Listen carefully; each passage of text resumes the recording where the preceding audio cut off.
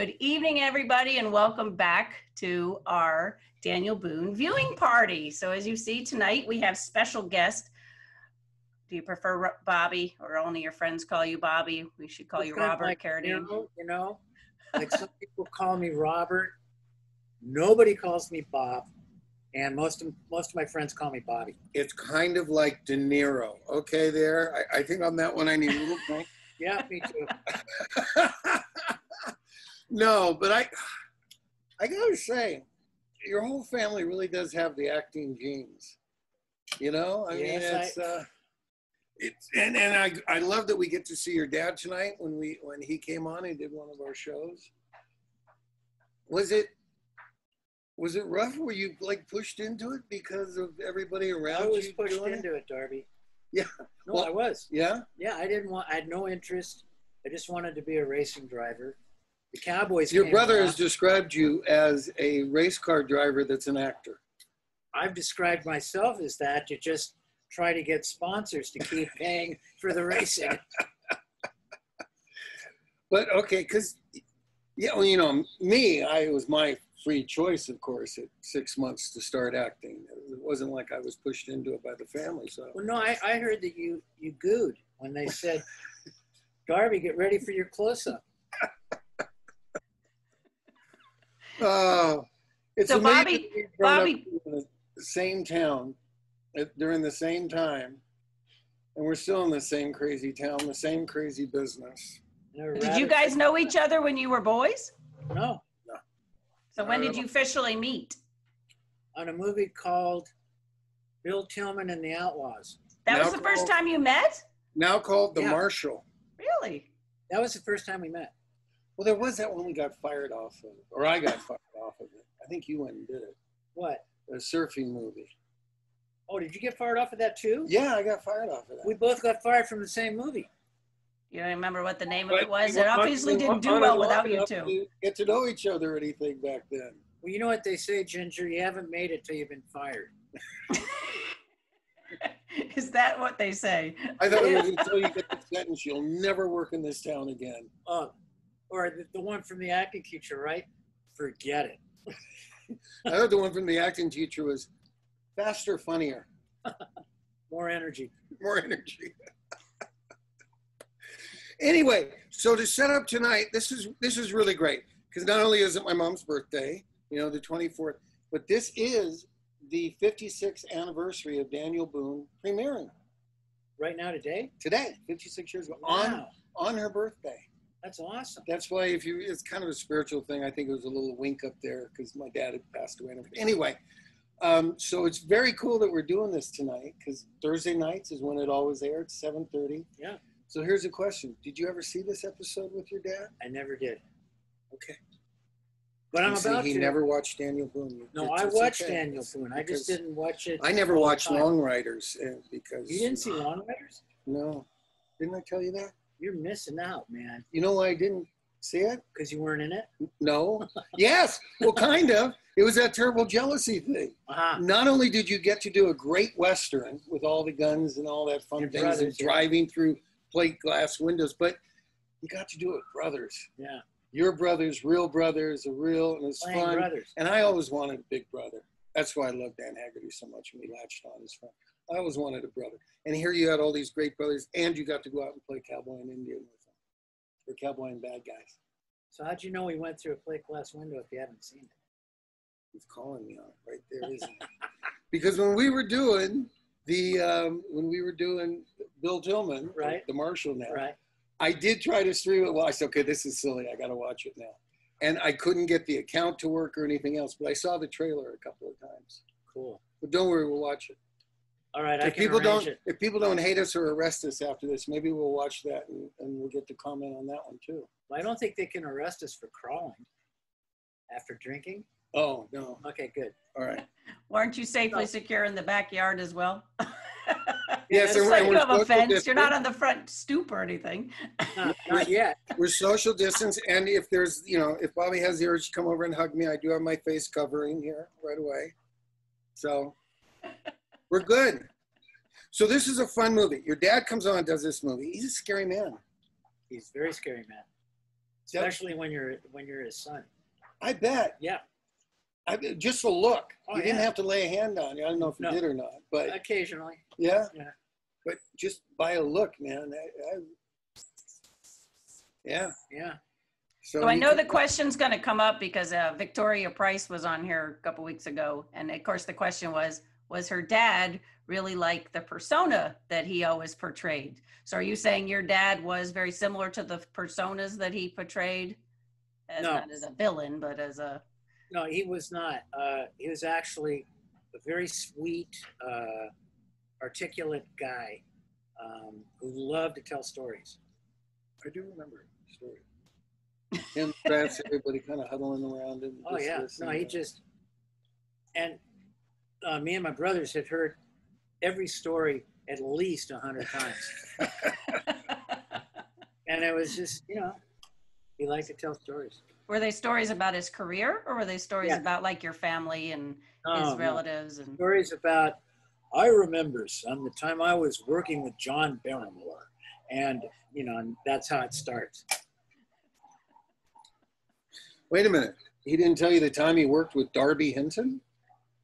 He may have, Darby, but I'm sure he must have. He must have, yeah. It's somewhere between, Grapes of Wrath and Everything you always wanted to know about sex, but were afraid to ask. Oh, yes. That was a Woody Allen movie. And he was in that. Yeah, he was the surgeon that was going to cut it off. Oh, my goodness. Remember Rex Reed wanted to get a change? If I had been allowed to see that movie, yes, of course I remember. So, yeah, somewhere between those two, you think he would have brought up Daniel Boone and get him to work with Darby Hinton. You would have. You would have. Oh, well, we'll correct that. So, should we save the questions for the first break, or how do you want to do this, Jennifer? yes, no, we'll go ahead and we'll do the first break. So let me do my little spiel. So welcome to everybody to our Daniel Boone. Tonight's episode is called The Witnesses. It has Darby Hinton in it. It has John Carradine as the bad guy, Zach. I forgot, he's a pirate or something. It also has a very, very young John Walmsley, who a lot of you will know from The Waltons as Jason Walton. So that was kind of an interesting surprise. The air date of this episode was January 25th, 1968. I won't tell you how old I was. Must have been. So Bobby says he's never seen this before, so this will be interesting. And Darby apparently has not seen it in a very long time. So pay attention so you guys will know what people are talking about when they ask their questions.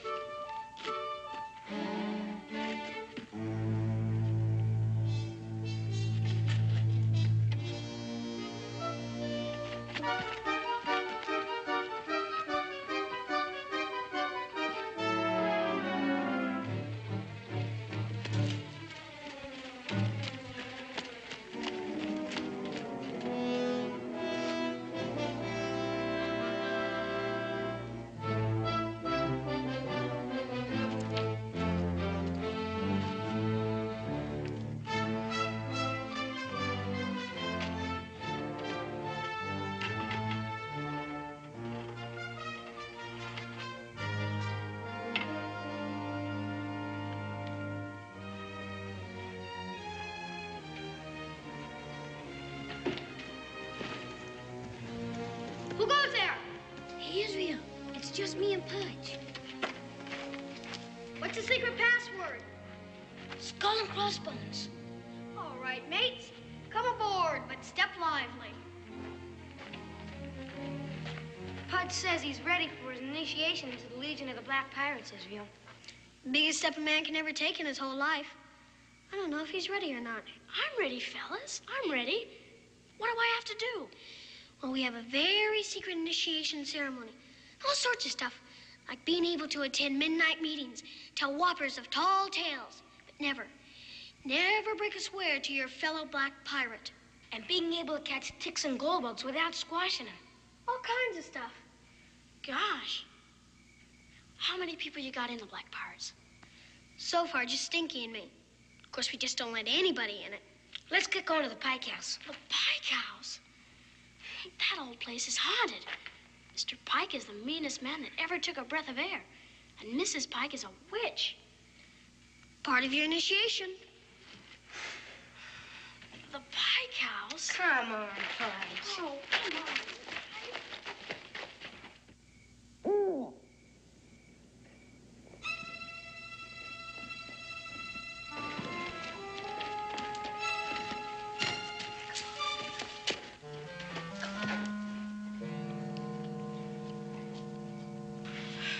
I've never seen it in the dark before.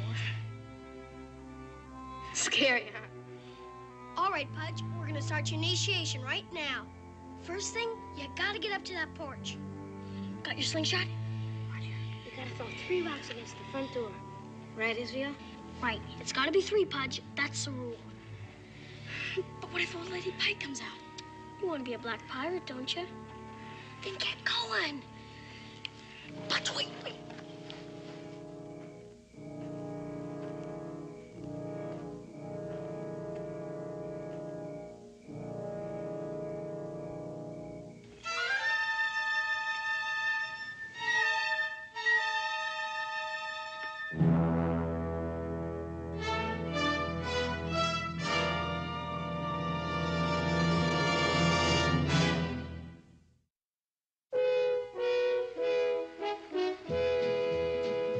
Daniel Boone, what a doer, what a dream comer truer was he.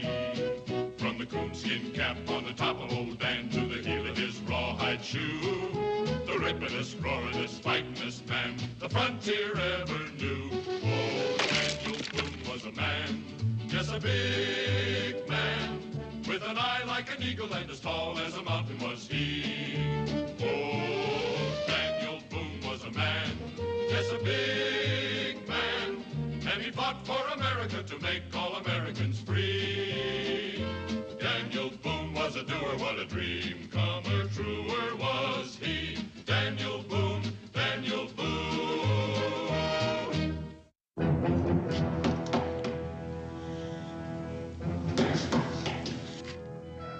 Open up, Zach. I came to see you.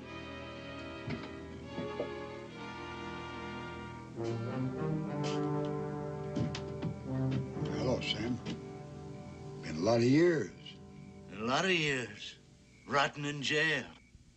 I've been out for a while. It's took me some time to find you, partner. You gonna invite me in? Nettie's asleep. I hate to wake her. No, let's not waste time, Zach. I come for what's due me. A fast move, Zach. You just take that pistol out of your belt and put it down on the floor in front of me. Real slow like.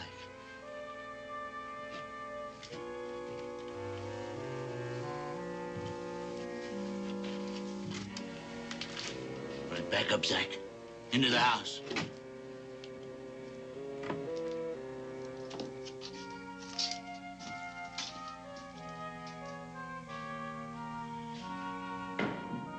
Boy, did you see that? Something mighty big's brought inside that house. Wish my pa was back from his hunting trip. The Black Pirates can handle this. I think we better get Pudge's initiation over with right now. Gosh, fellas, I don't know. Sure is spooky around here. I tell you, I ain't got it. Did you hear that? Sounds like they're having a brawl. We gotta find out what's happening inside there. Look, fellas, Couldn't we have the initiation some other time, huh? My ma's gonna give me an awful whooping if she finds out I'm gone at this hour of the night. I say let's get the initiation over with. I'm for that. What do I have to do? Spy, Pudge. Gotta learn how to spy in order to become a black pirate. Go up to that front window and peep in it. Why do I have to do that? Israel just told you why, stupid. We gotta know what's happening in there. Black pirates are the best spies there is. Well, I don't think it's fair. I bet you guys never looked in the Pike's window. Well, we wouldn't be afraid to. Then I dare you to do it now. I double dare. I'll do it, if you'll do it first. That's enough. The black pirate can't run out under there, Israel. Especially a double dare. I know. You've got to believe it. All right, as long as you guys keep watch. Down here someplace. Don't talk right quick. I'll just kill you both. Find him myself. You didn't come out here to hide and change your name for nothing. After us, too, me and Nettie. We've been running. Well, you can stop running, because I'm going to unburden you of that gold. For the last time, Zach. Sam, no! Makes sense, Sam. If you kill me... Nobody saw me come here. Nobody will see me leave. I tell you, I ain't got it. I always knew you for a liar. Fix something to eat. Make sure the coffee's good and hot. I want the truth, Zach, or you're gonna be less one head. Take it easy, Sam. It is the truth. British officers. They stole the gold right out from under me. There was nothing I could do about it. That's a good story, Zach. But I don't believe it. We had the gold. You suppose we'd be living like this? Well, you're smart, Zach. Smart enough to do just that. Where's that coffee? In a minute. I'm betting that gold is right here. And when I find it, I'm not only taking my share, but yours too. Well, come on, pour out.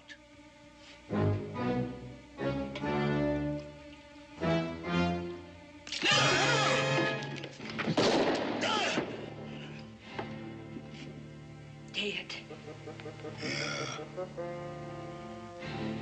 Stealing's one thing. Murder's another. It was him or us. It's just as simple as that. And don't follow, we're gonna get caught.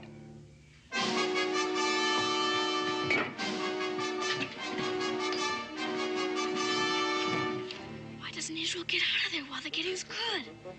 I don't know.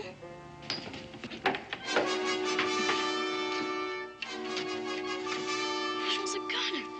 Spot him for sure.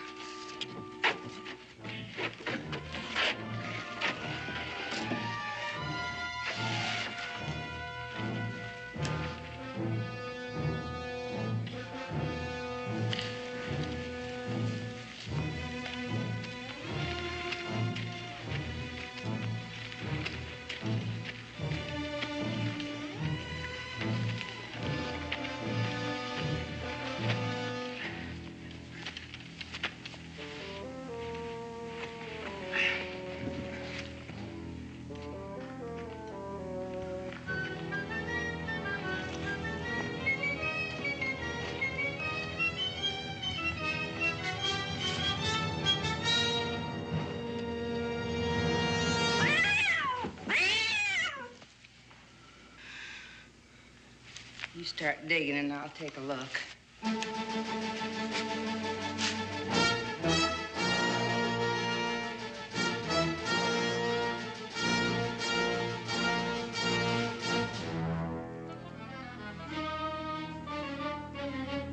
Why doesn't he run?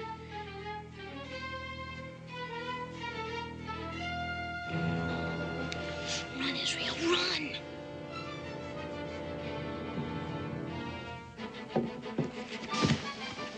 Hey, you there!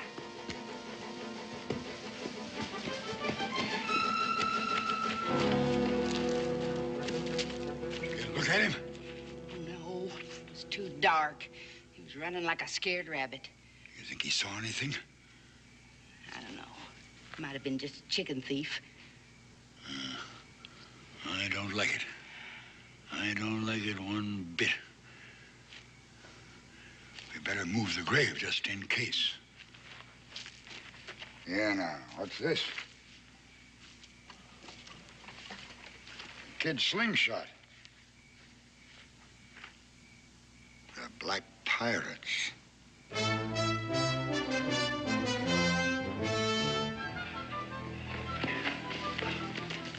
listen, wait. I gotta rest. Murder, Zero.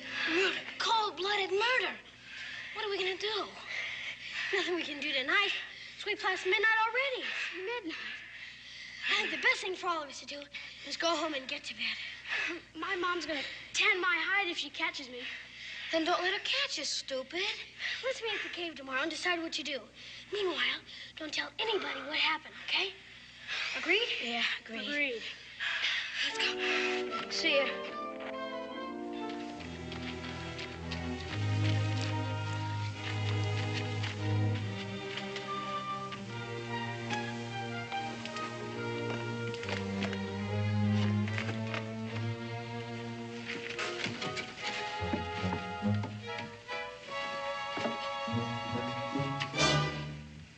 Israel Boone, I've had just about enough of your sneaking out at all hours of the night to play pirate. Now, do you realize what time it is? Yes, ma'am, but Have you been to that cave again?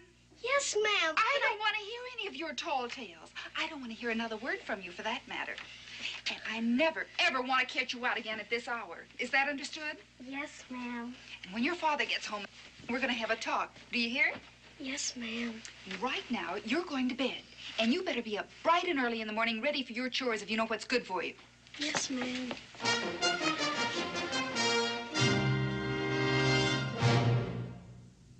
I told Darby the look that my dad gave as he looked off to the boys running away. I've seen my brother Keith make that exact look. Was he mad at you? No, it was in a film. Ah, yeah. Well, that was, I remember that. And that's the same kid, too, from the last The Peace Tree.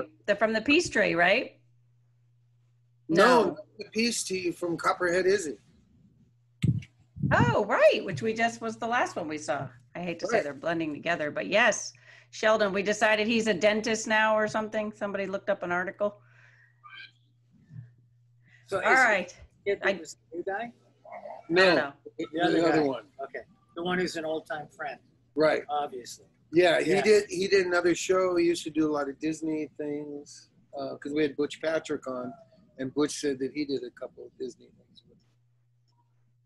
That's Sheldon you're talking about. Yes. Did you recognize the other boy? Did you talk to John Walmsley at the convention a couple of years ago when he was at the Memphis one? I do, and I talked to him. Our kids actually went to the same school and stuff. You know, I'm sorry, I guess I didn't do my homework, but I probably could have gotten him on the phone to come say hi. I don't know. I was shocked to find out he was the voice of Christopher Robin. I did not know that. Isn't that cool? I thought it was interesting. But anyway, okay, so we got some questions. Karen Glick says, Darby, what was it like to work with Virginia Gregg? She was such an amazing character actress. I'm assuming somebody writing a book on her actually called me up and asked me that. And evidently I did another movie with her later in life. I think I did like 3 things with her. But it's so hard to say because I didn't really spend that much time with the adult actors because when I wasn't on the camera working, you were in school. I was in school. Yep. And when I wasn't in school, I was trying to learn my lines. Yeah. And when you weren't learning your lines, you were enjoying that there might have been another kid on the set. Yeah. So I didn't really get that much of a chance to talk with her and everything. I knew she was scary too. I sent you a picture earlier. If you put it up, it's with your dad. And I'm sitting here because I'm sure my mom said, get in there, get a picture. I didn't even look happy to be in that picture. If I can find it. I think I have it. Here it is. Did you hate getting your picture took? There it is. There you go. See? Have you seen this picture? Oh, wow. Awesome, man. See? I don't know if I look that happy there either. These 2 pretty scary people I'm working with. No, you look all right. Okay. I noticed the date on it says October 67. So when did you actually film this episode? Probably somewhere around that date. Oh, well, that makes sense. How long did it take your mom to develop her pictures? Well, back then you did, you know, you had to shoot the whole roll. Right. And then you sent it away, and then it, you know, it took about a week, 10 days, and you would get it back, and you'd hope that it wasn't overexposed or underexposed or lost in the mail. And that was the worst, when you take a whole roll of film and it gets lost, or you get it back and it's all the wrong exposure or something. Yeah. And kids won't know what we're talking about. No, but yeah, if you said, "Did he get my picture taken when I was a kid?" Yeah. My mom used to do it all the time. And of course, when I would go to appearances, they would do it all the time too. And back then it took so long because you had to get the aperture, the ASA, the focus, this. But now I'm thankful. That's why I put my whole book together, because she had just boxes and trunks of pictures. So great. And the negatives too, right? And the negatives too. Oh, that's great. But do you even keep the negatives? I'm doing good to keep the pictures. Well, my ex-wife's father decided some years ago, he found a box of the negatives of their entire childhood. Said, "I don't need these," and tossed them. You know what I have? It's very cool.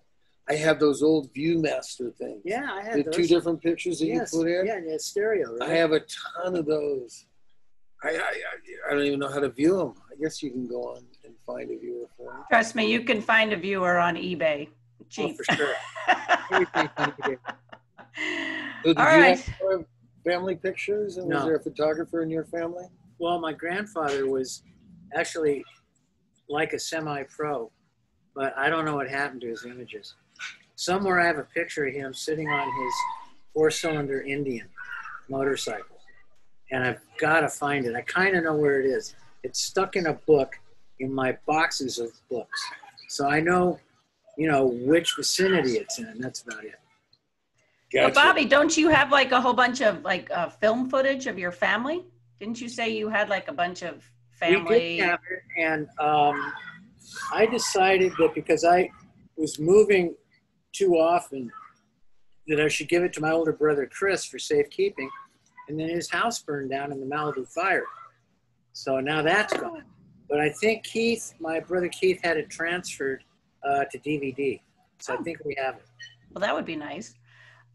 Okay, so moving on. So Susan Harlan has a question for you, Darby. Did you ever sneak back in after a date and get caught by your mother like Israel did? I was kind of fortunate growing up. I had the guest house. So I had kind of my own comings and goings, and no, I don't think there was ever a time that she really got upset that I snuck back in. Excellent. I was good at my snuckering. You're snuckering. That's a word we learned a couple weeks ago. So this one's for you, Bobby. Kathy says, my question is for your Bobby. First off, love your dad and everything I've ever seen him in. What a busy man. Second, thanks for joining us. Did he ever take you and your brothers camping and tell ghost stories? Well, I don't remember if he told us ghost stories, but I do remember I was pretty little, but we went to Yosemite, and we had a tent, and everything was pretty cool. And in the middle of the night, we heard a bear getting into our stuff, our food. And he went out there with a Swiss Army knife and threatened the bear. And that seemed like an incredibly stupid thing to do, but the bear ran away. How old were you? Oh, probably 5. Oh, so you were young. You guys were young then. I was young. So Tammy says, yep, dentist, that was me, confirming about Sheldon. Stacy Schaefer asks, I haven't seen any of Bobby Carradine's childhood roles. Can he share a photo, please? I don't think he brought any photos, but he was what? How old were you when you did the Cowboys? 17? 17. That's not the first thing you did though, is it? It is the first thing First I did. thing. First thing he does, and he goes in there and tells John Wayne how to act. Okay? I mean, if you're talking about a kid with cojones. I didn't tell him how to act, Darby. I told him. You directed him. Yeah, because he was messing up the line. I was just trying Yeah, to too help. bad that old cowboy didn't know how to deliver a line. Oh, man. Well, when you watch the film, he took my suggestion, which is pretty funny. So tell that person that asked the question, Stacy. tell Stacy to Google the Cowboys, Bonanza, Mean Streets. Those are some early ones where she could see, Kung Fu, second episode from the pilot. Then she could see what I was up to when I was starting out. In my first starring role, okay. Holding for sound. Right. Tell Stacy that if she wants a real kick in the butt, watch the Pom Pom Girls. All right, Stacy. So watch the Pom Is it Pom Girls. X-rated? No, that's my first starring role, and the movie did tremendous business, and it actually, according to some reviews I've read, started the whole kind of, Porky's, all of those kind of teen. Oh, those high-class films. High-class teen those films. classics. I have a question for you in this time of COVID, because we were all very excited for you, and I know all your fans were excited for you, that Lizzie McGuire was coming back. It is coming back. What's the story on that, now that, since everything was shut down for so long? I've been driving around Los Angeles, because I live here, and I've seen so far 5 picture companies I have seen a couple. set up with all their trailers and stuff. And Hilary Duff, who plays Lizzie, she's been meeting with the writers and the showrunner twice a week for the last 2.5 months. So they're building up a stack of scripts. They're not trying to figure out how to write you out of it, are they? No, I'm the dad. Come on. Hey, listen, I was the granddad in the Hallmark one I did, so. There you go. There you go. We go from woman to dad, granddad. Right, to dead dad. Oh. All right, getting back to the episode. Here's one for you, Darby. Susan McDonald asks, was the episode actually filmed at night? From Sue and No, Cindy actually, in Bobby and I Australia. were talking about that while we were watching it. Oh, sorry, I'm hitting the mic there. No, we were talking about it. Everything I've seen so far was filmed on a soundstage. So it didn't matter whether it was day, night, raining, snowing, although it doesn't snow much here in LA. Well, But it'll snow on stage. well, I had it many times snow, Me and I too. had to pull those little plastic flakes out of Yes. my eyes Horrible. because they get stuck in your eyes Yeah. when that happens. But at least we didn't have to. A couple of times I remember pausing for airplanes, even inside the sound stages, but usually any of the outdoor things didn't bother you. Well, speaking of movie magic, I remember I did this film called Tag, The Assassination Game. And my co-star was Linda Hamilton. Mm. And I was like a reporter, either a real reporter or a reporter for the university newspaper, but whatever it was, we wound up on a roof. You and Linda Hamilton? Yeah, and we're gonna have a kiss. Oh, And right at really? the moment we're about to kiss, her hair kind of blows in the wind. And I actually got a fan letter from somebody that said, God, that was so great. The way that wind came up right when you were kissing her. And I'm like, it was a fan off stage. Not a human fan, a fan, electric fan. No, You the fan. it's all. So you didn't make her hair blow with your kiss? Actually, I did. You did? Because the fan was off, and then her hair blew. People ask, how can you be in this business this long? The rejection of this, of that, everything else. To get paid to kiss Linda Hamilton, it's not a bad gig. No. You boys. Okay. Here's a question for you, Bobby, from Todd. When was the last time you watched Long Riders? I think the last time I saw it was maybe a year ago. I was at a Western Film Festival, and I was the honoree, and that's the film they chose to show everybody. And I hadn't seen it on the big screen, I think, since it came out in 1980. So it was really a thrill. And I must say, because it's a Western, it's timeless. So, it just wasn't out of time at all. It was just, I really like that film. It's a good Western.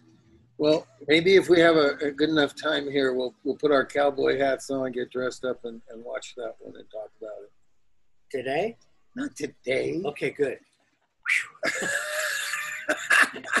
We know you left your cowboy hat at home. Enjoy. We're watching Boone. 2 in one day, that'd just be too much. It would be. Today's all about Darby and Daniel Boone. Always all about me. What are you talking about? Oh, I know what I wanted to ask you. What? Who was helping you learn your lines for the role? My mom. So she was there with you every day? She was supposed to be. She would at least drive me to the set. And that's usually when I got my lines. Driving to the set in the big Cadillac, no seat belts, and she'd be reading the script and going over lines with me. But once you got to work, yeah, did you have a production assistant or somebody helping you get them down, or how did you do that? No, once you got there, you were supposed to know it. You went right into school. Right. Did makeup, or if they wanted to line up the shot, you line up the shot. Then you run into school, then you go to makeup, and then you're working. You're out. You're supposed to have known it by then. And did they ever hand you last minute changes? Oh, all the time. Was that a challenge for you? No, I was You're pretty good. Pretty good. Lines? Fess would have to tell me. I'd have like Jack Oakey or stuff when he was on there. I remember that one in particular. And well, first of all, he couldn't hear.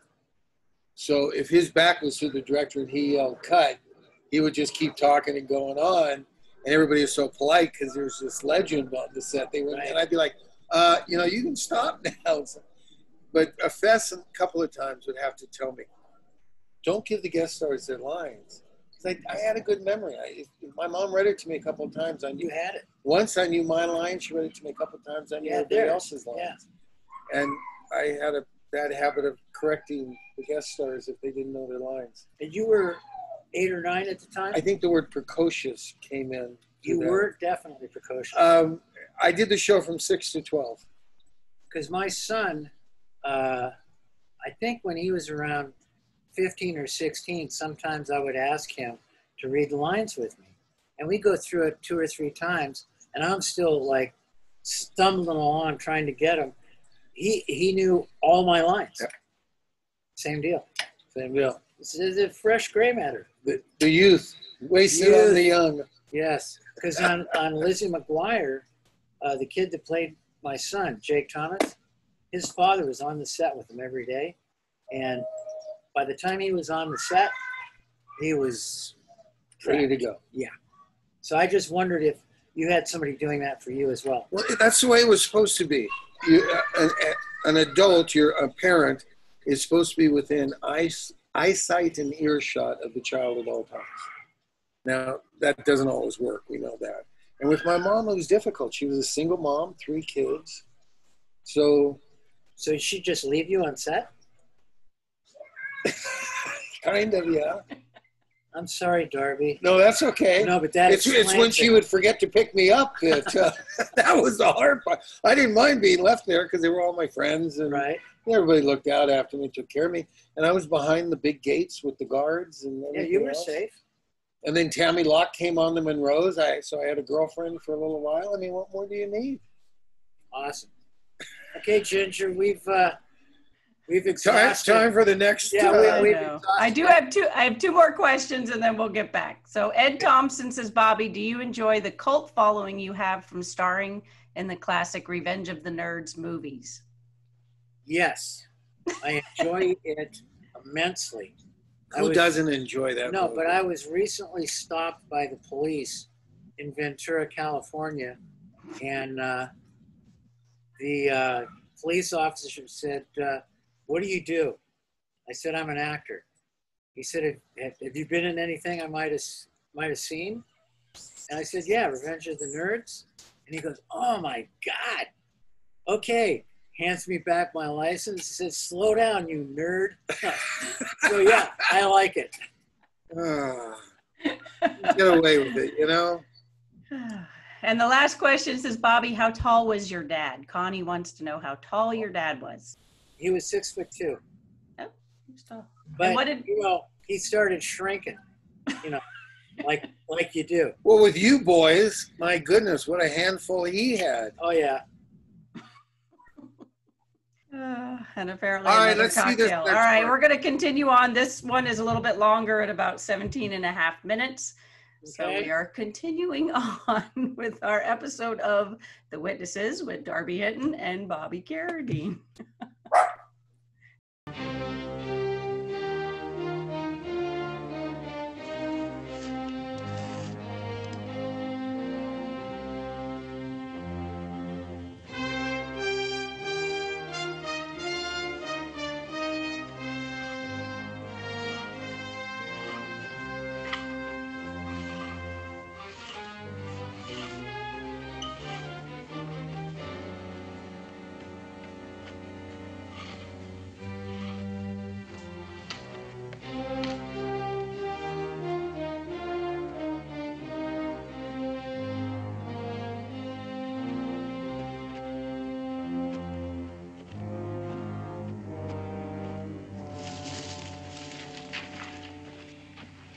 Hi, Israel. Hi. What's the matter? I said the net trap, so it would protect the entrance. Anybody that stepped on it, the net would fall on them. Well, that trap's never worked yet. I don't know why you think it's going to work now. Stupid thing. First time. First time it worked. Time it worked. There, look what it caught. Come on out, boys. Come on. Come on, fellas, hurry up. Help me get it back up. Not now. I'm too tired. Me too. Couldn't get a wink of sleep all night. Yeah. Same here. I kept hearing weird noises outside my window. I know someone was walking around in our front yard after I got home. Big, heavy footsteps. Like Zach Pike's. What are we gonna do? Pikes will murder us like they did the stranger if they find out it was us who saw them do it. Gosh, I'm too young to die, fellas. With my paw gone, I don't know who to tell. Mom wouldn't believe me because of all the tall tales I've been telling lately. You know how girls are anyhow. My mom would be the same way if I told her. And Pa gave me an awful wailing last time he saw me out after I was supposed to be asleep. Tell? What are you guys talking about? You just said we'd be killed by the Pikes if we tell. Now, wait a minute. There's been a murder. Somebody has to tell. And we're the only witnesses. Not me. I'm not telling. Me neither. I vote we make a pact to keep Mom and tell nobody ever. I vote that way, too. But wait a minute. That's 2 against 1. We'll do the Black Pirate swear. The blood oath? You got it, Israel. The Black Pirates voted. What do we have to do? Stand up. And now put on your patch.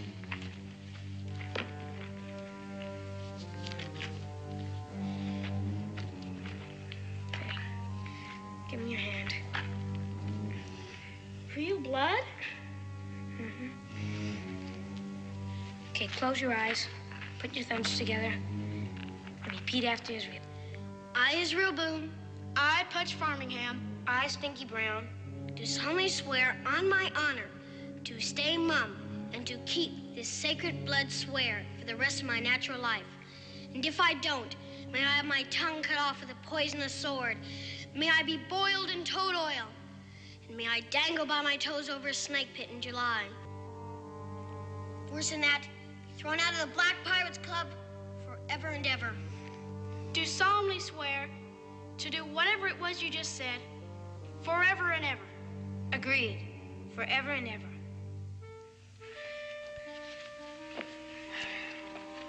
Here. Now we gotta burn this to really seal the oath. I'll go get the brush.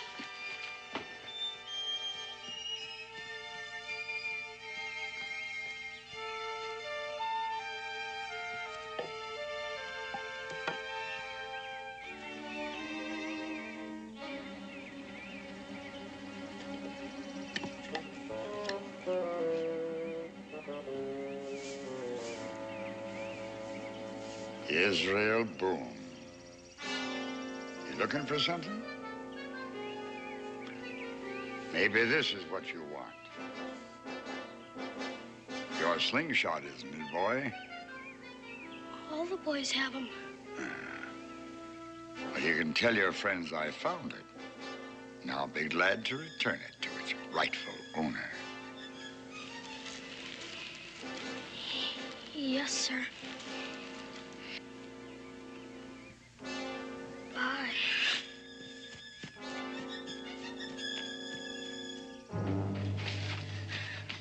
Where you been? Is that Pike? He has my slingshot. Your slingshot? You must have dropped it last night over at his house. He knows it was us that saw him. We're as good as dead right now. I don't think so. I think he's just trying to scare us. Well, he's doing a good job of it. What are we gonna do? I think we should go home. Maybe in a few days he'll forget all about us. Yeah. Maybe he won't bother us if we don't bother him. Whatever you do, fellas, don't tell anybody. My pa promised me a new jackknife for my birthday. What's that got to do with it? Well, if I get killed, Pa will probably give the knife to my brother. And I don't think I could stand that. I'm headed home. Me too. Mum's the word. Agreed. Agreed. Agreed.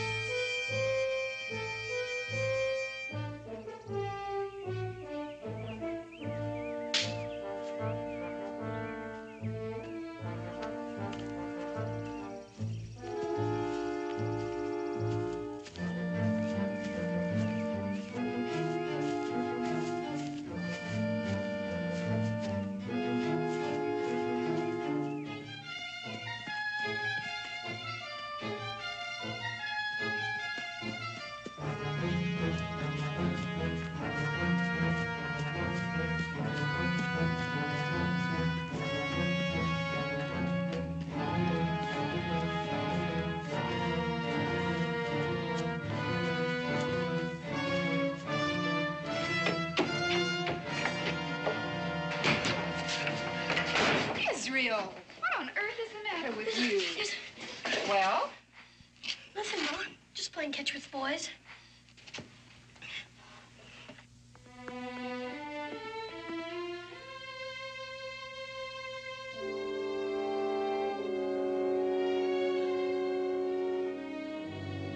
Israel, you haven't eaten a bite of your dinner. Now, is something bothering you? No, ma'am. Guess I just don't feel well. Well, is there something you want to tell me about? No, ma'am. Israel, I'm sorry if I've been hard on you while your father's been away. But you've been impossible with those wild stories and those disappearances in the middle of the night. Now, you're going to have to change your whole attitude. Do you understand that? Oh, yes, ma'am. Can I be excused? All right. But I want you to fetch me some water from the well before you start your school lessons. Yes, ma'am.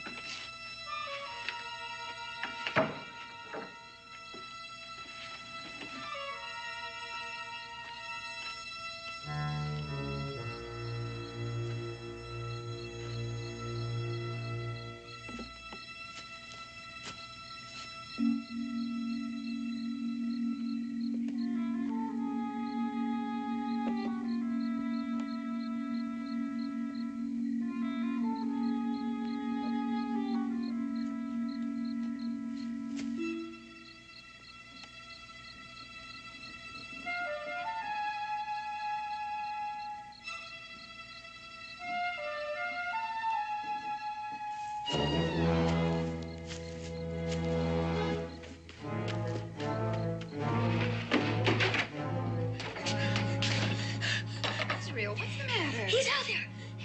Who's out there? Zach Pike.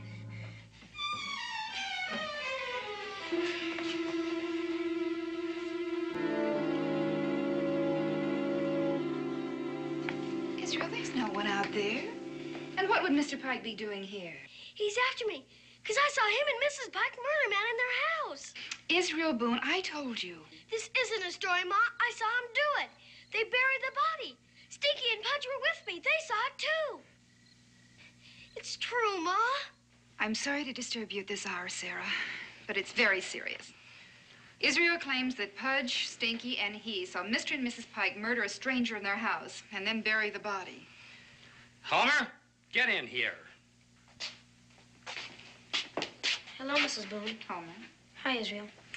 Mrs. Boone has some questions to ask you, and I want you to tell the truth for a change, or I swear I'll tan your hide so red you won't be able to sit down for a week. Now, Homer, this is very important.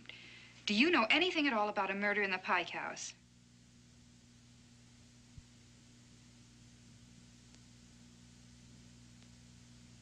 Homer, answer Mrs. Boone. No, ma'am. I don't know nothing about any murder. Stinky! Israel, be quiet. Are you absolutely sure, Homer? Yes, ma'am. I'm as sure as I can be.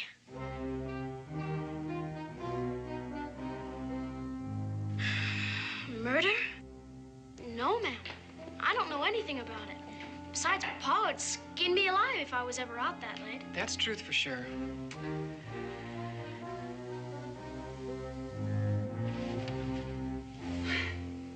Telling a tall tale is one thing, Israel, but lying and involving your friends in it is another. I just don't know what's gotten into you, but I'm through talking. You know, your father will be home in the morning, and I'm going to let him settle this. In the meantime, you are not to leave this room for any reason.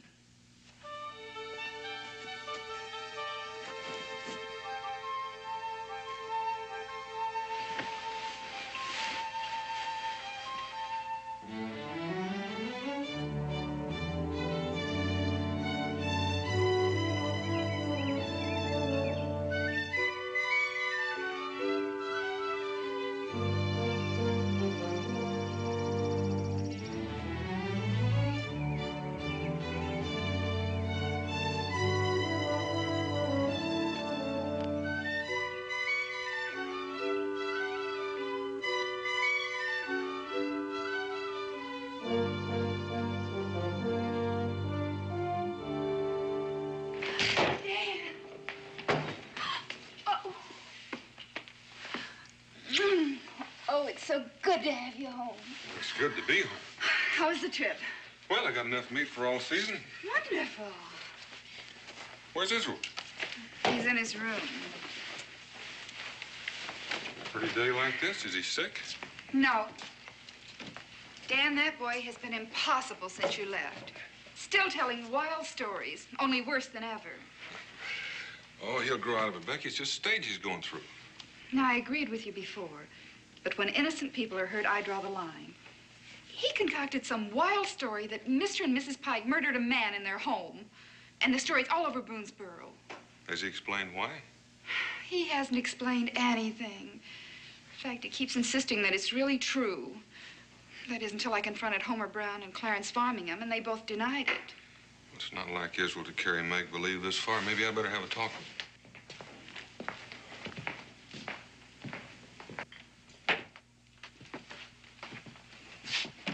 Israel? Hello? Is that all I'm going to get? Just a hello?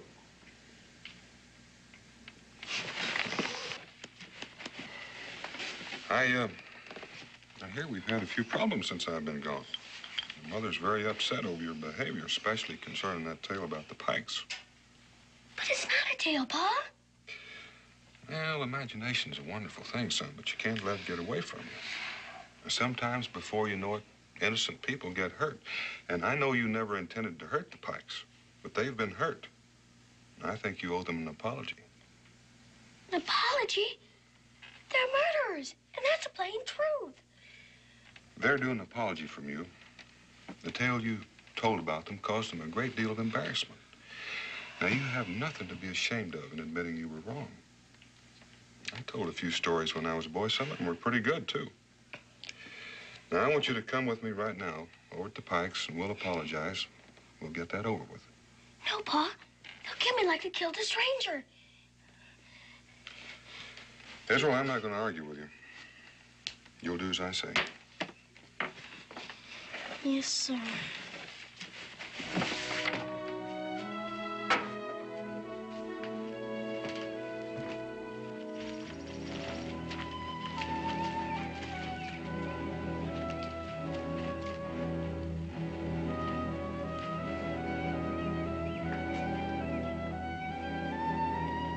Miss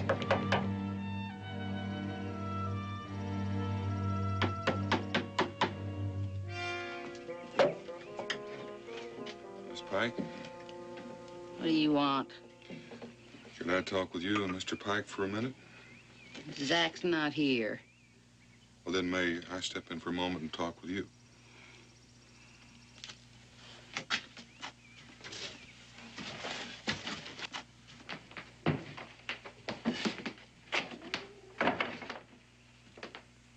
Well, what do you want?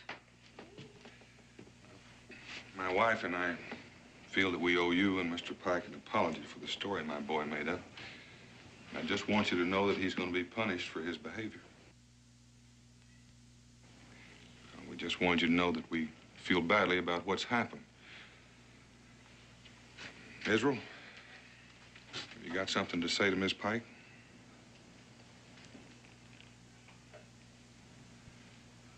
Israel? I'm not gonna apologize. Leave him be. I wouldn't accept an apology from the little brat anyway. Him and the mother brats that come by to throw stones at my windows and to point their fingers and giggle and laugh like we were some kind of freaks. Well, you'd better keep him away from here from now on, or he'll really be sorry. Israel! Don't be the one that saw your witch in your mirror! Israel! I'm sorry, Miss Pike.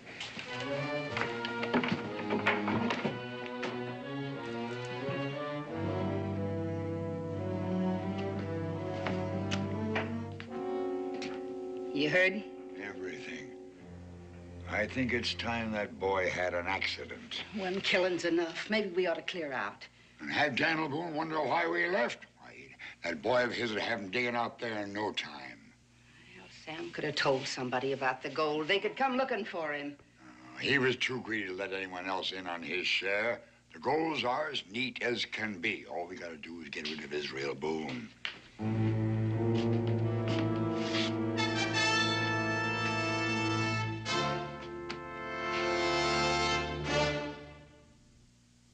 Can you believe how menacing his dad is to me? I know. Well, no, that's a question for you. There you are. How about when the lady she was kind of scary when she would yelling at you. There's Bobby. Right? I did remember that. You and your little brats. You know, every now and then it triggers something in the mind. And I remember her looking down yelling, "You and your little brats." Well, what about the cat? The cat seemed to do pretty well. That black cat was kind of scary too. The black cat was stuffed. No, it was a real cat. I don't think so. All the animals on Daniel Boone are real. We had this conversation several weeks Even ago. the ones on the head. They kept the animal wrangler in regular money. Right, okay, good. Okay, Bobby, here's a question for you. Whoever BC is, I always love to listen to Mr. Carradine, and I love to listen to you, Bobby. Cheryl Johnson, we met in Tombstone, and Darby, I took you to the museum in Wilcox to show you my family. So Cheryl Johnson is saying hello. Hello, Cheryl, how the heck are you?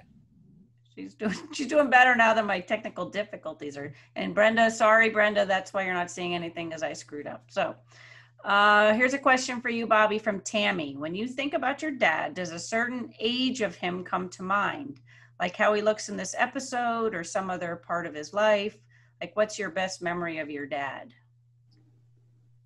Wow, that's a lot of info. Well, I was born when my dad was 50.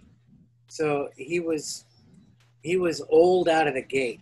And, Wait. No, wait a minute. Okay. What are you talking about?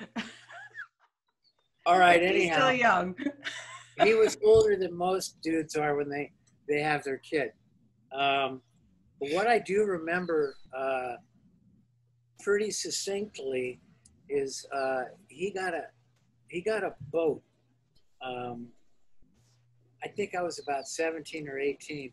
He had a boat before I was born called the Valley, which was a 65-foot schooner. And he used to sail around the Santa Monica Bay with Humphrey Bogart. Hold on.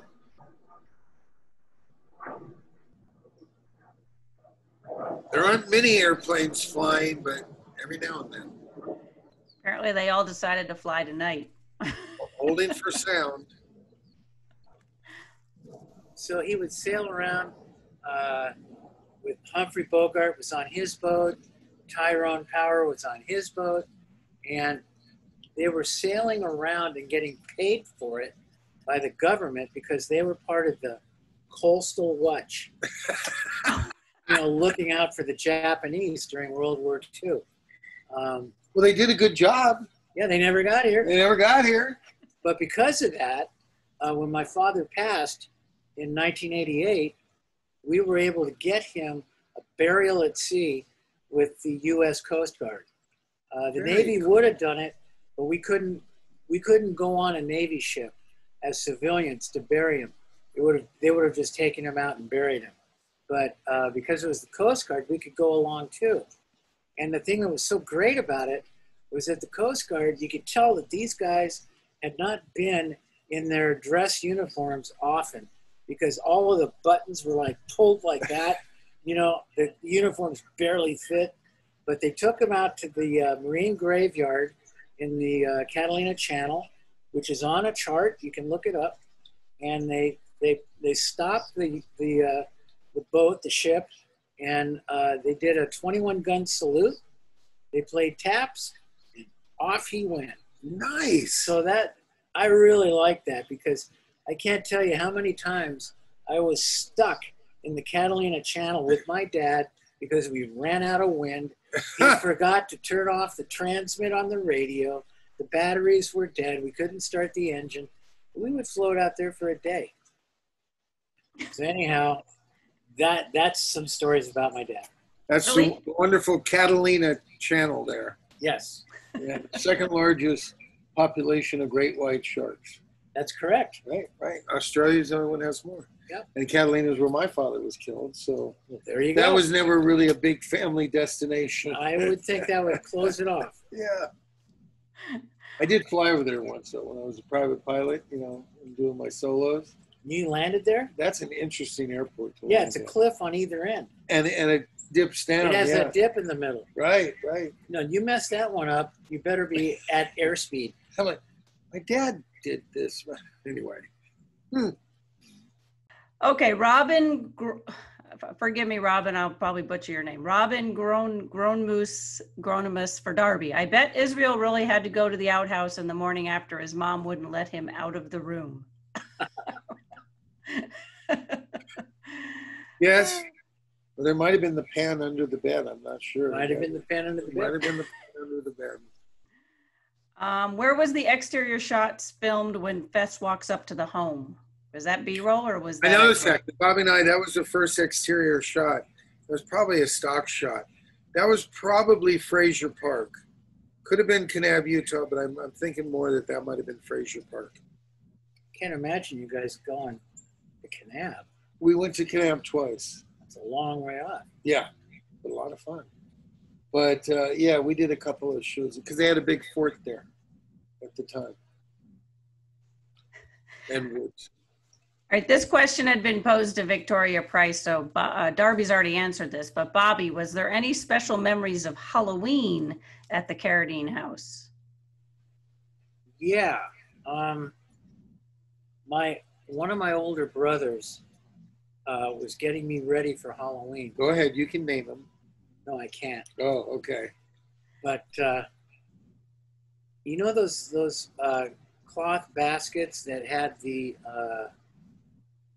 all of the clothesline things in them? He took one of those and dumped out all the clothesline clips, and he stuck that on my head.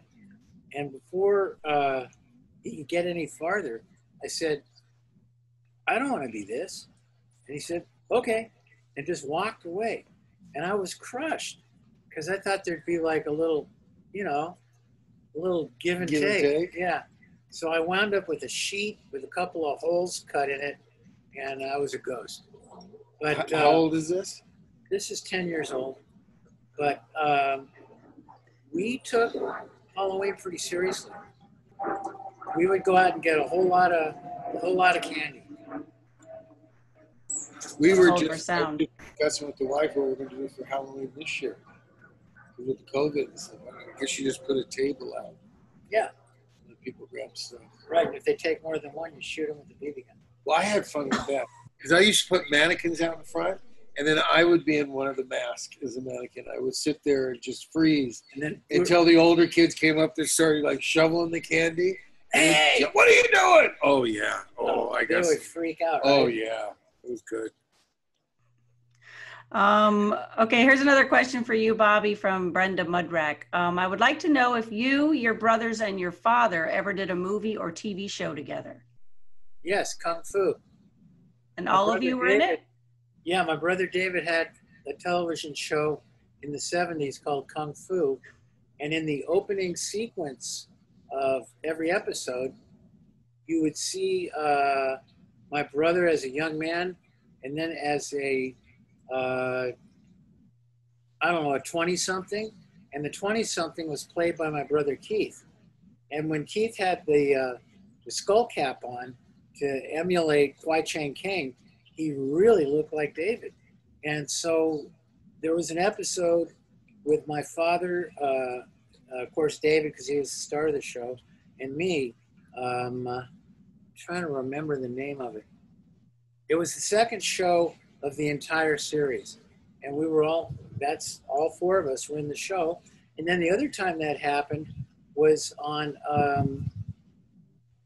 what the guy that played the $6 Million Man, Lee Majors. Yeah. What was his other show that was Fall big? Guy? The Fall Guy? What? Big Valley or the Fall Guy? The Fall Guy. We did a Fall Guy. It was actually a Halloween episode. My dad, David, Keith, and I were all in it. Really? Yeah. Very cool. So yes, to answer your question, yes, we've all been in an epic together. What were you all doing together on the Fall Guy? I cannot possibly remember. But we were all on it. Well, we were all there. Yeah. That's all I know. Yeah. Perhaps we can get somebody to grab us a still shot of that and post it tomorrow. If they can I'm find sure a shot with all of you in it. It might exist. Why not? I'm sure. Somebody wants to know if you actually have video of your dad's funeral at sea. Did you guys film it or? We didn't film it, but my brother Bruce, who is the oldest Carradine, he was climbing all around the rigging of the Coast Guard cutter, shooting photographs, and we never saw any of them. And I'm totally crestfallen that we don't have those shots, because it was magnificent. It was really an incredible moment in time. That'd be a cool way to go. Yeah, to be buried at sea. Yeah. Yeah. We were always going to try to steal Haggerty and send him off on a Viking one, set a boat on fire, and send him off? Send him adrift, yeah. The funny thing about my dad's deal was after he passed away, the boys sent me down to the Marine supply store to get a canvas sail. And Oh, excuse me, there's something more important happening there's right nothing now. more important. Hold on. To get a canvas sail, some line, and an anchor. And we were going to wrap my dad up in this canvas and tie it up with line, and then attach it to an anchor and toss him overboard. And so we were What, to make sure he goes down? Yeah. Yeah. So we were looking for a boat to rent, and one of my stepbrothers said, "Listen, guys, you know, I appreciate how bummed out you are and how you want to honor Dad's wish to be buried at sea, but if he washes up on Santa Monica Beach, that is not going to be cool." So he talked us out of it. That's true. If somebody saw you guys hauling that off out to sea, they probably would think you guys were the latest mob team. Well, the other thing he pointed out was, you know, what boat captain from whom you're renting a boat is going to toss a body overboard? Oh, those Carradine boys. They're at it again. Just say, we're doing it for a movie. We're method actors. Right. We want to see what it's like. It's a Houdini escape trick. All right, so Charles Brown wants to know, Mr. Carradine, did you ever go Halloween as a nerd asking for a friend. Mr. Carradine. Yes. From Mr. Carradine to a nerd question. Well, it's funny that he should ask, because after I made the movie, when we were doing publicity for the film, quite a few media personnel wanted to know how I came up with my rendition of the nerd. And I said, well, I basically just emulated my brother Chris, who's an Imagineer for Disney. So my brother Chris heard that and got really pissed off. Cut to a year later, when he's going to the Halloween party at Disney, he's dressed as a nerd. So, but to answer your question, sir, no, I have not gone out as the nerd. Not yet. You know, and I gotta say, long before Bill Gates or anything else, you really did make nerds cool. I'm it. Well, when you did your reality show, did you get to choose the outfit, or did they tell you you needed to dress up like No, when we did the reality show, we were absolutely going for the nerd look, because that was the whole idea. That Curtis Armstrong, who played Booger in the movies, he and I were going to find a group of real nerds and pit them against each other and find out who was the nerdiest of the bunch. And we took that concept to a reality house called 5x5 Media, and they loved it. So that's how we got to do that show for 3 years. Nice. Gee, I was never on. You're not a nerd. You're not nerdy enough, I guess, Darby. I can play that part. No, these guys were not acting. The people we got for this show were not kidding. They were the real deal. One of the girls in the first show, she worked for JPL. She's a PhD, and she's like 24. 24-year-old PhD. Who does that? I guess she does. Yeah. Yeah. It's incredible to me. All right. Well, on that note, we're going to get back to our final installment. The last two installments are both like 9 minutes. So should I just play it all the way through to the end, Darby? Yeah, all the way through. No problem here, but I'm running out of battery. All right. Well, you have 18 Computer minutes. flow too. All right. So this is the final installment of the episode, The Witnesses. We'll be back after it's over to wrap it all up. Stay tuned.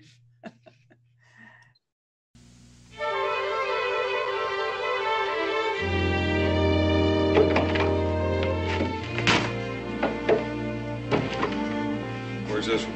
Well, he came running through here a while ago and went straight to his room. I tried to talk to him, but he wouldn't even answer me. Well, he was rude to Mrs. Pike, and when I asked him to apologize, he refused to do it.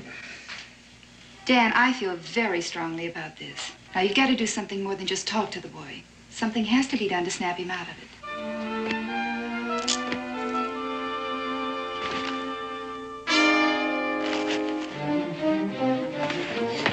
Oh, Pa, he's out there. He's like Pac. He come to get me again. Now hold on and calm down. I saw him. Where did you see him?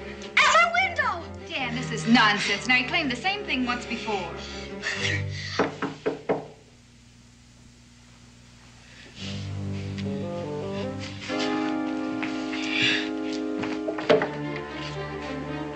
Howdy there, Mr. Boone. Come in, Mr. Pike. Thank you. I don't want to take much of your time. Hello, Mrs. Boone. Israel. I just wanted to stop by and thank you and Mrs. Boone for your courtesy. We were pretty upset by that story your boy started, but it's nice to know you cared enough about it to apologize like you did. Only, I wish you wouldn't be too hard on him. We know he didn't mean no harm. Israel, why don't you come over here and shake hands with Mr. Pike, and let's settle this thing here and now.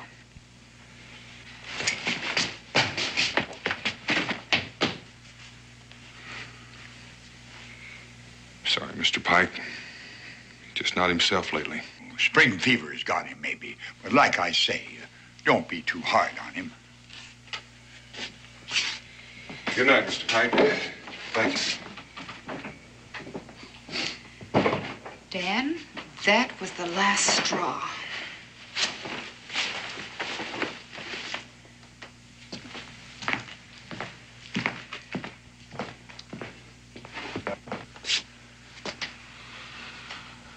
Israel, we've carried this just about as far as we're going to. You've hurt people, and it's time you grew up and admitted your mistake. But everything I said was the truth, Pa. The boys don't back up your story, son. Now, you and your friends have tormented and played pranks on the Pikes ever since they've come to Boonesboro. But she looks like a witch. I want you just to lay there and think a while about all the bad things you and your friends have done to the Pikes, things you should be ashamed of. I want you to think about the cruel things you've done to poor people less fortunate than you. And when you're ready to act like a man, then you and I'll have a talk, man to man.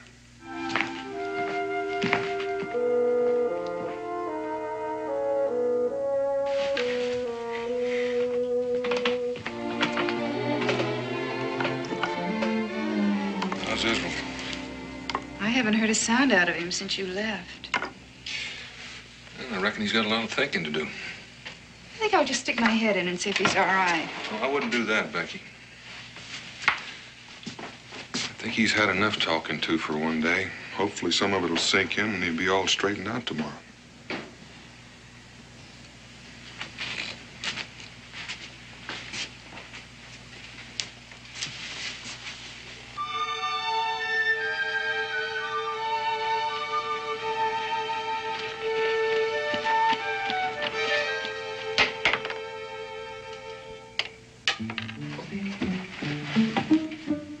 Stinky! Stinky! What in tarnation are you doing here? Nobody believed me. I ran away. Gosh. I'm sorry I didn't tell your mother about the murder. But I didn't know you'd break the swear. We all swore not to tell anybody. I know that, but I had to tell. It's not your fault. I was the one who broke the swear. And the Black Pirate law says I'm the one who has to take the consequences. But I'm gonna fix all that right now. I'm headed for the Pike House. You crazy or something? I have to find the stranger's grave. It's the only way I can prove to people that I was telling the truth. Well, do you need any help? I don't want you to get in any more trouble than you're already in. Black pirates are supposed to stick together.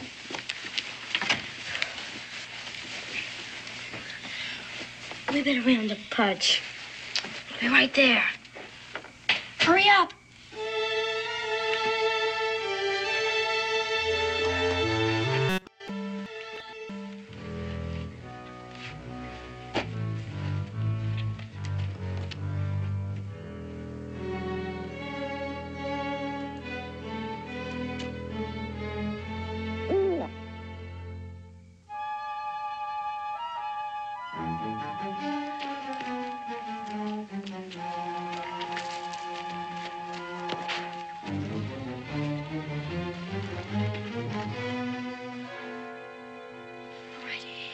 There's a shed behind the house where Pike keeps his tools. We're gonna need 2 shovels. Stinky and I'll get them while you keep watch. All by myself. Would you rather go with Israel and I'll stand lookout? No. It's kind of scary. Just hurry up. All right.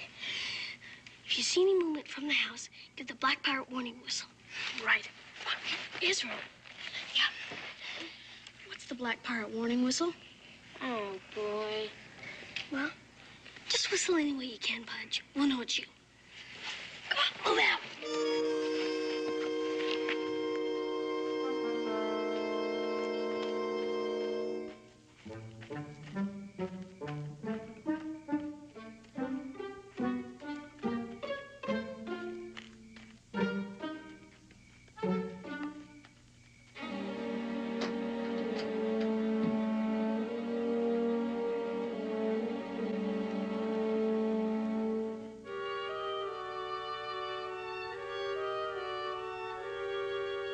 That's what we need. Come on, Israel. Let's go.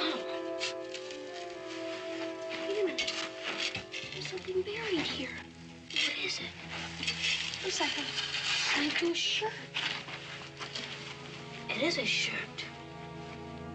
Israel, the shirt is covered with dried blood. Do you think it's strangers? Could be. Could also be Zach Pikes. He must have been covered with blood after carrying the strangers to the graveyard. Yeah. And I bet he buried his clothes here so nobody could ever find the bloodstains on him. Maybe there's more.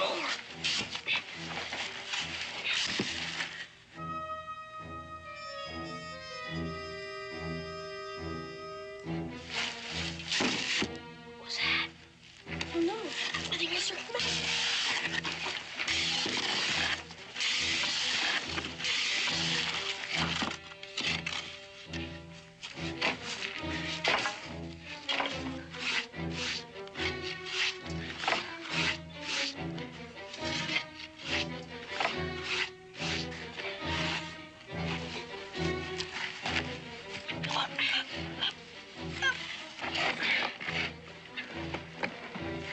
It's locked.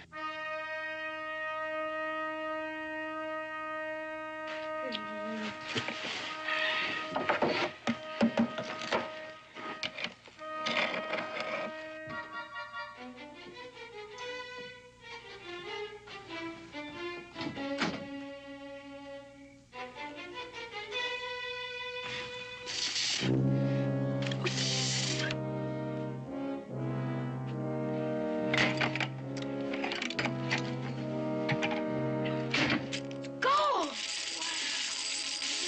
Thousands here. I bet it's pirate's treasure. Wait till I tell my pa about this. You're not going to tell anybody anything, boy.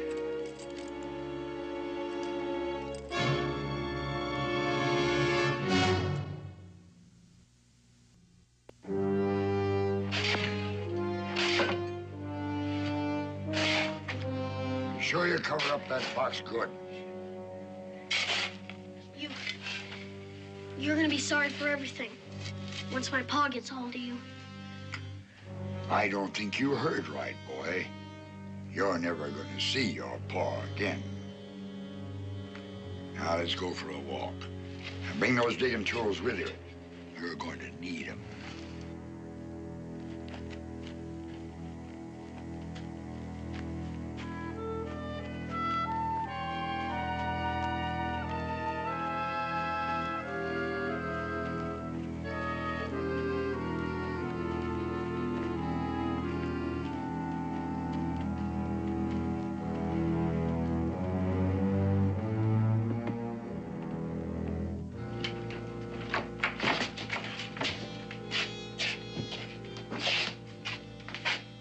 This is what the noise was.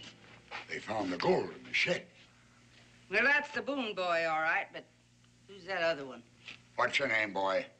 My name is Brown. Homer Brown, ma'am. Don't ma'am me, brat. Politeness ain't gonna get you nowhere. Let's stop talking and get it over with. I want to put them on the far side of the yard. I need you to hold a candle. Move!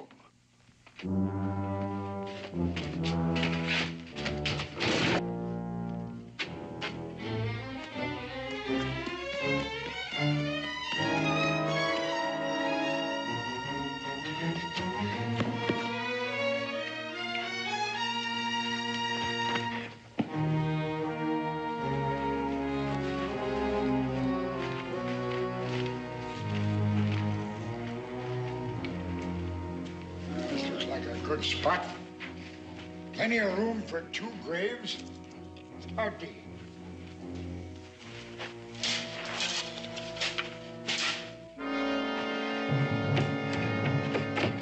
Pa! Pa! Dan! Yeah, who is it? Farmingham! Come in. Dan, Israel was right. The Pikes did kill someone.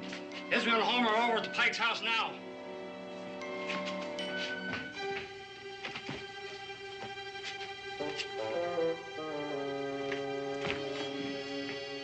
He's gone, all right. Dan, I'll never forgive myself if anything's happened to Israel. We just wanted to find the grave so somebody'd believe us. Mr. Pike's got a rifle. He caught him in the tool shed. Becky, keep the boy here. Come on.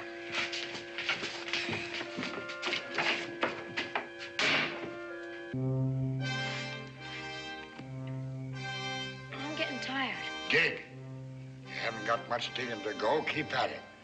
Then you can have a long, long rest. Can we have some more light over here? Just keep digging. Give him some more light.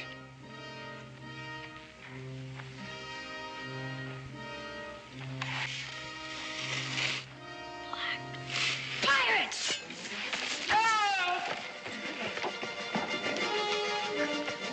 Get inside and start packing.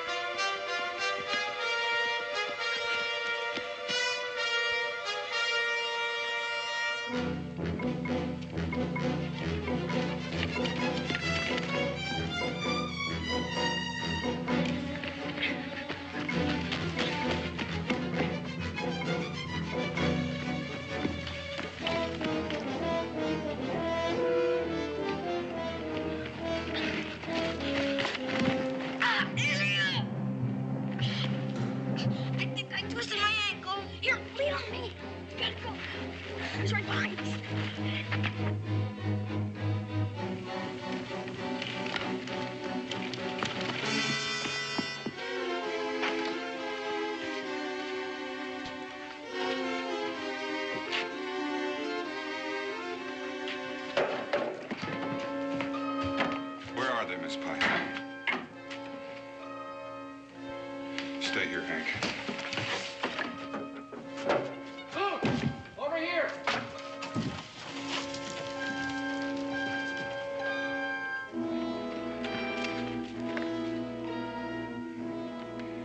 They were digging their own graves.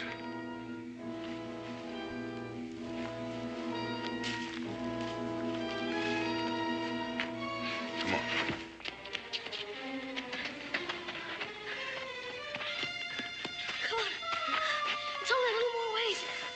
Listen. Come on!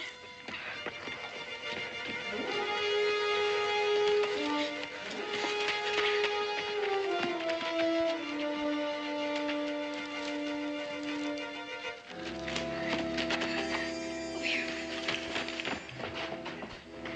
Get down.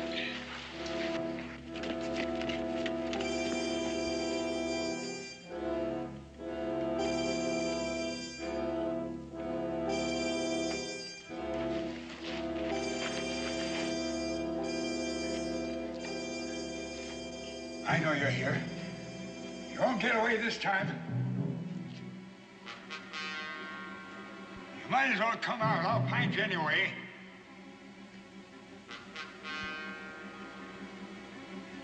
Look now, I'm tired of fooling around with you kids. Come on out. Uh-huh. That's who you are.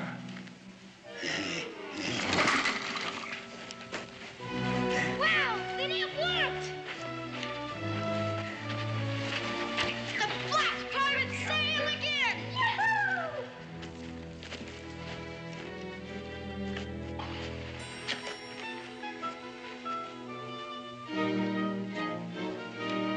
Paul,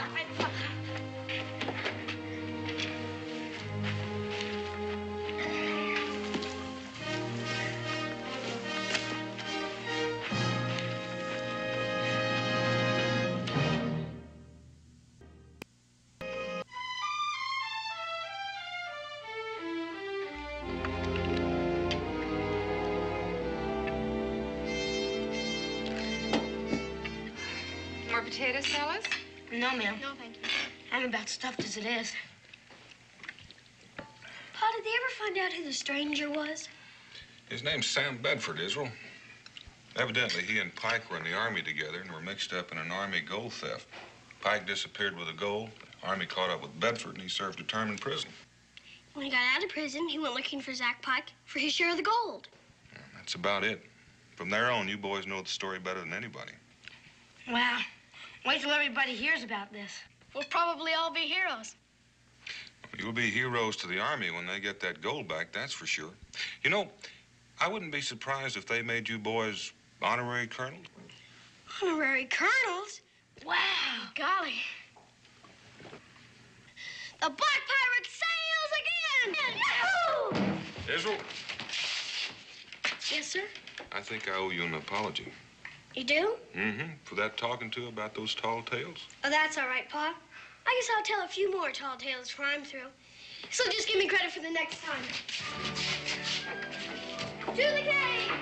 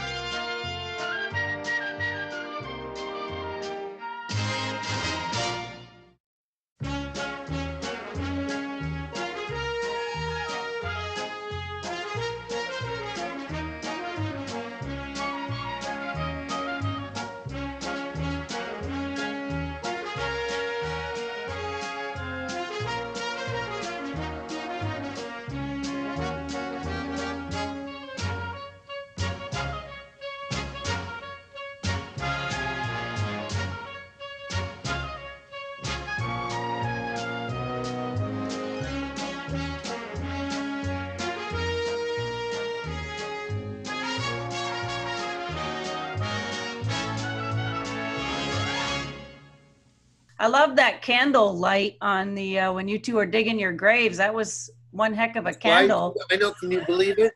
His dad was having me dig my own grave. And with the candle they were using was like a I spotlight. probably could get therapy over that. You're probably still traumatized. I am.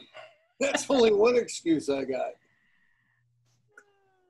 Okay, Christine says no questions. Just wanted to thank you all for the break from the news and the social isolation. Love the show. Love you guys. Oh, that's nice. I don't see any other questions on here unless they've been asking them in the chat. Well, as the sun sets over the, it's nice to see blue skies here again. Yeah, as the sun sets over the Western Rockies. Are you guys going to sing? Bobby, you sing, don't you? Aren't you and your brothers in a band, or you were at one time? Oh, great guitar. I'm really a guitar player. Well, Darby's already told us he doesn't sing, so you'd have to sing Happy Trails on your own if you're... Wait, why do we need that? I don't know, for the send-off. Happy Trails. Is that a prerequisite? You didn't tell me about that. That's one of my very cool things. I got to sing Happy Trails with Roy Rogers, Dale Evans, the Sons of Pioneers, and about every great Western cowboy you can think of. And you were like 10, right? No, I was off the show. This is the first time I ever ran into Haggerty. I was probably about 17, 18. So you should have known better. Then too. Yeah. But Darby, but you don't know the words to Daniel Boone. He knows the words to Daniel Boone. Ask him. I do. Do you?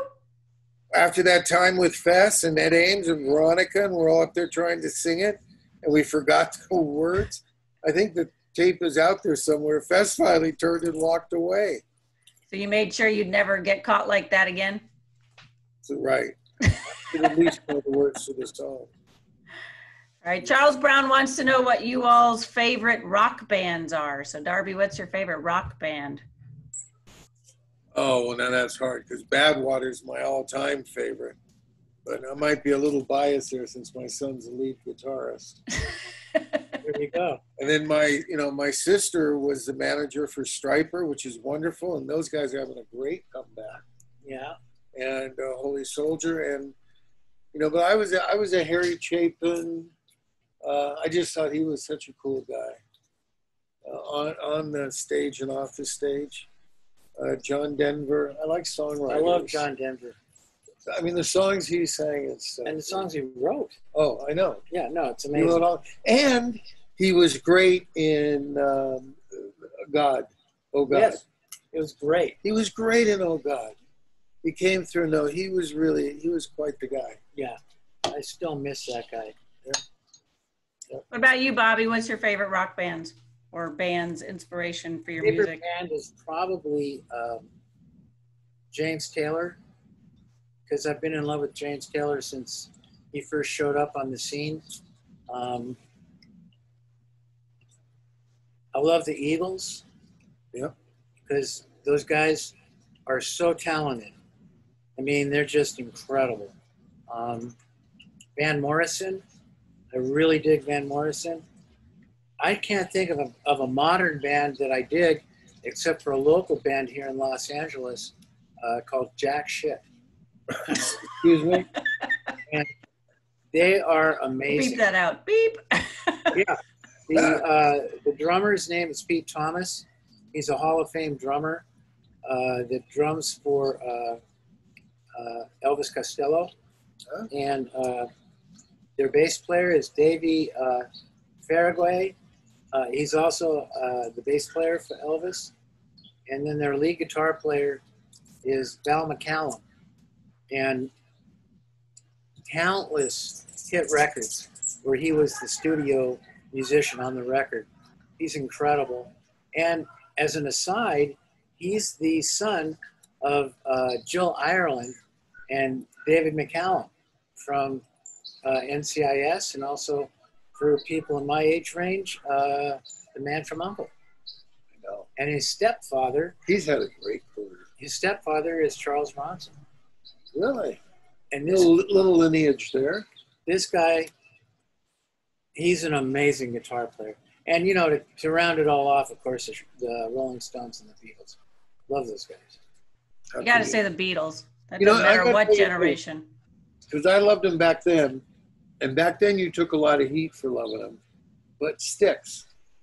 They were really good. I really like Styx. They had a couple of songs, Why Must You Be an Angry Young Man? That got me through a couple of rough times. I bet. Yeah. Very nice. So any parting words? So anybody got anything going on? You can catch Bobby in our movie Nearly Departed on Amazon Prime. You can catch Darby in Scream Test once we get that online. That's actually not screening anywhere right now, but. And I'm hitting you up on this, and you don't have to do this, but I know you probably will anyway. I was just thinking for our friend Johnny, because we both did the Marshall with Johnny, and you know I still have a couple. He's talking about Johnny Crawford. Johnny Crawford, sorry, and I still have some posters that we all signed in a whole big package with a lot of other pictures and stuff. But I know that's at a higher price. Maybe I'll get you to sign like 5 of the posters, just you and me. How much money have you got, Darby? I'm kidding. I'll sign them. And we'll put those on at a much lower. We'll do $50 you and me on a poster, and I'll get them out to people. And all that will go straight to Johnny, who I want to let you all know is doing much better. Good. You know, he actually got COVID, and they had to move him out into a special place, and then he had to get tested twice negative before he could move back in. So he's good now? He's good now. Amazing. You know, he's a tough guy. He pulled is. through, and I'm sure he's still got that great smile on his face. Sure he does. So I'm sorry to rope you into that while you're just sitting here, but it's okay. I knew I had to pay. You know that's pay, Bobby. the price of the popcorn and the chicken and the pasta. And the pasta there, Yeah. not to mention. The but I liquor. do want to thank you. I want to thank you for coming and doing this. It was a lot of fun. It was an honor to get to work with your dad. It's an honor to carry it on and get to work with you. And it's a lot of fun. It just cracks me up. You work with my dad. Cracks me up. It's so cool. Yeah, it was great. You know, that's one great thing. Fest and this show really attracted a lot of the top actors at the time. I love it. And what a cast. She was wonderful in it too. And the fact that I got to do a couple of other things with her too. So yeah. Well, Ginger. Well, on Thank that you. note, fellas, I appreciate both of you. You two are my 2 favorite guys. So it's been wonderful spending the evening with you, as they say. Yeah. And thank you for dealing with all those little technical things and stuff. You know, if it was me, we'd all still be trying to log on. sorry about that, everybody. But you'll never know it when you see the final result. So We'll fix it perhaps in Bobby post. will figure something We've out for never long heard that riders. That before, might be have we? fun. Well, Yeah, that would be great. I'd love doing that. That'd be kind of fun. So we'll figure that out. And Okay. you guys have a wonderful evening. Darby and I will figure out who's going to be on next. And Okay. next time we do this, whenever it is, Darby, call me. Call me. Let me know. You guys stay safe. She knows it's not to say text me, email me. I'm so bad at that. Call me. We'll Yeah. work it on. Are you going to make your announcement? And if you get a message from Darby on Messenger, it is not Darby. Ignore it. It's spam. He never uses Messenger ever, ever, ever, ever. I don't even know what Messenger is. Or for Robert Carradine. Thank you for joining. Good night, Ginger. Good night, Bobby. Good night, Darby. Good night, everybody. And we will see you soon. Thank you. Good night.